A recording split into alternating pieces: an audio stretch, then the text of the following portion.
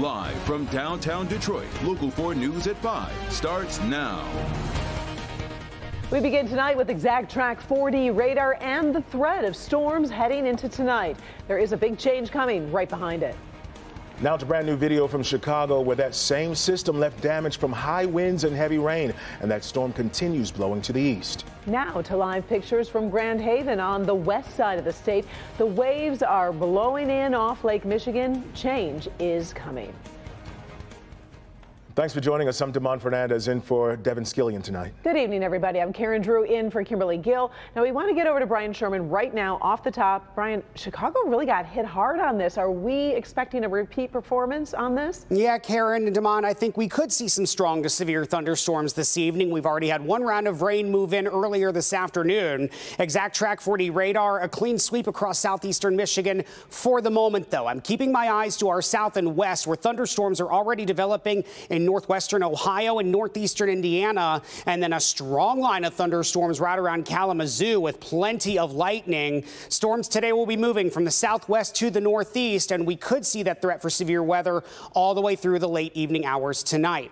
We have rebounded with some sunshine over in Southfield this afternoon. That has sent our temperature into the low 80s again. 81 right now here in Detroit, 79 over in Ann Arbor, 80 right now as you work into Lapeer, and 82 working down into Monroe. We'll keep the option open for thunderstorms all the way through the late evening hours tonight. We drop into the 60s by early tomorrow morning before we say goodbye to the humidity heading into the end of the week as well. I'll break down our severe threat for tonight and the rain chances continuing. Your complete 4-1 forecast coming up in just a few minutes. Our other top story right now at 5, Dan and Jennifer Gilbert are pledging nearly $400 million to help build a new facility at Henry Ford Hospital. Yeah, the gift is in honor of their late son, Nick, who passed away in May from neurofibromatosis. Mara McDonald is live at the hospital right now for us. Mara, we understand that money is going into 2 major care directions. That's right, Damon. And the first one is going to be a 72-bed facility here that deals with physical medicine, physical rehab, something that Dan Gilbert himself knows all too well after a 2019 stroke. The pledge of nearly $400 million from the Gilbert Family Foundation to Henry Ford comes on top of the $500 million the Gilberts have already pledged to the city of Detroit. The money that's going to the medical system comes from the personal pain and grief the family has been through. When I suffered from my stroke back in 2019, I sought out the best care in the country and found it in Chicago at the Shirley Ryan Ability Lab.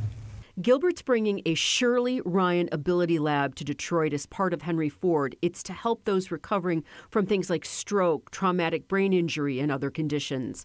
While there, I met many other patients who could not get all the rehabilitative care they needed because their insurance limited the number of hours covered. This is too often the experience for Detroiters as well. To that end, the Gilberts are giving $10 million to establish a fund to help low-income patients get the help they need. The second part of this landmark gift is to help those with neurofibromatosis, what their son Nick suffered from. He passed away in May. Detroit will also become the leader in neurofibromatosis research through the establishment of the Nick Gilbert Neurofibromatosis Research Institute, named in honor of our son, who passed away from complications of NF in May. Back here live, the expectation is that the build out of all of this is going to be completed by 2029. We're live outside Henry Ford. I'm Mara McDonald, Local 4.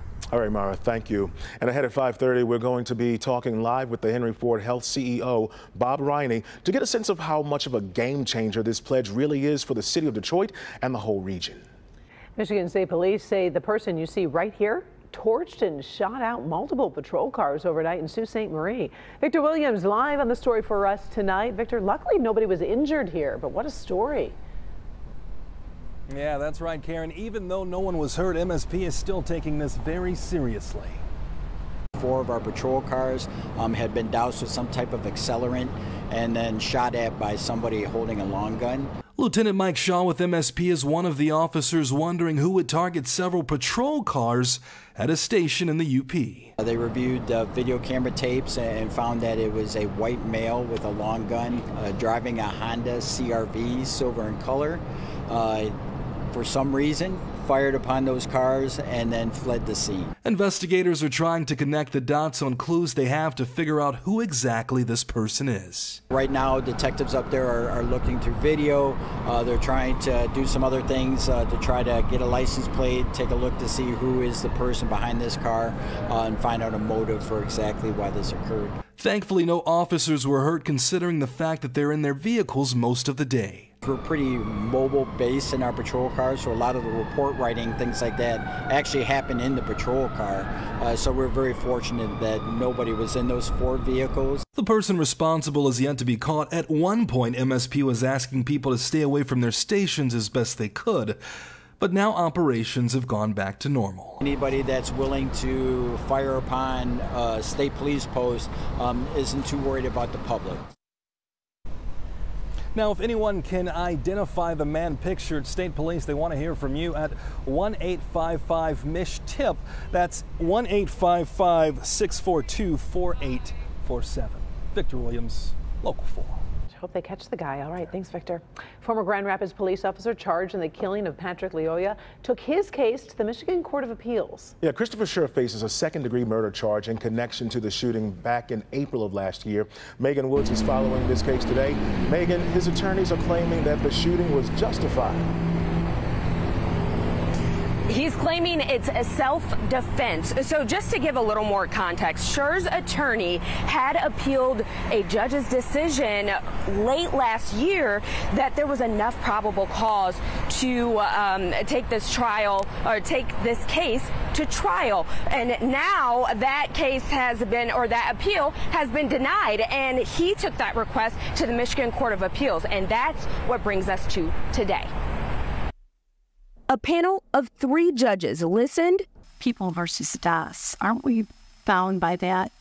And that sets the standard for a police officer in these situations. And asked questions as the defense, Christopher Scher's attorney, argued that the traffic stop as a whole is not being considered. Stop was lawful. The arrest was lawful.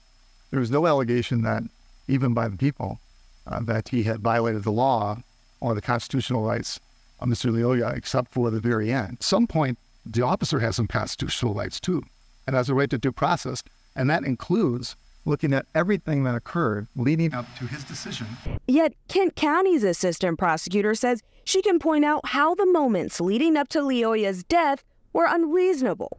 And that's exactly what Doss says, that we have to submit this to a jury when there's conflicting evidence about the reasonableness of someone's actions with respect to self-defense. She explains that if the Court of Appeals sides with the defense, they have to consider the precedents it will set. And to say that an officer can lawfully use deadly force against someone who merely shoves them, what that means in the course of this case is that Officer Scher could have shot and killed Mr. Lyoya almost at the instant he started running away.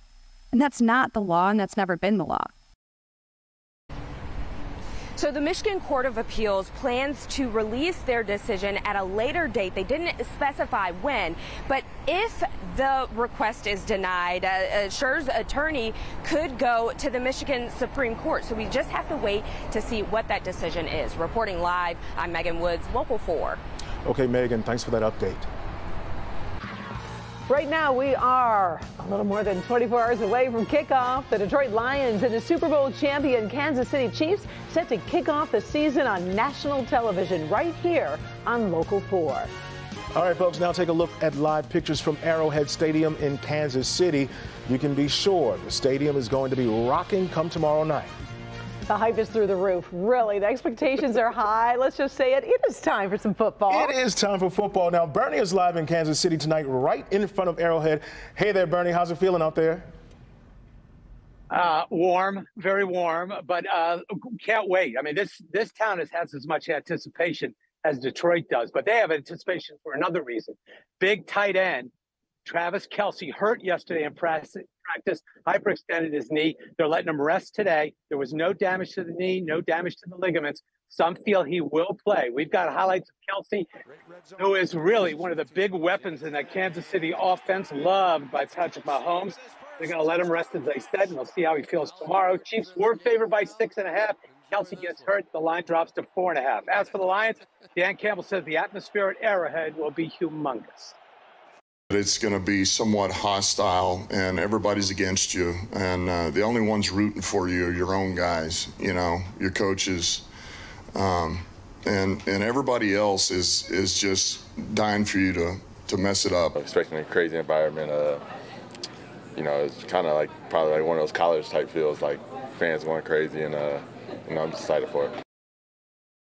It should be. It's going to be an 8:20 kickoff tomorrow night. Our coverage begins at 6:30. Kids, back to you in the studio. I'll see you a little bit in sports when we'll hear from Jason Kelsey of the Eagles. He talked to his brother about the knee. We'll have that for you coming up. All right, looking forward to it. Thanks, Bernie.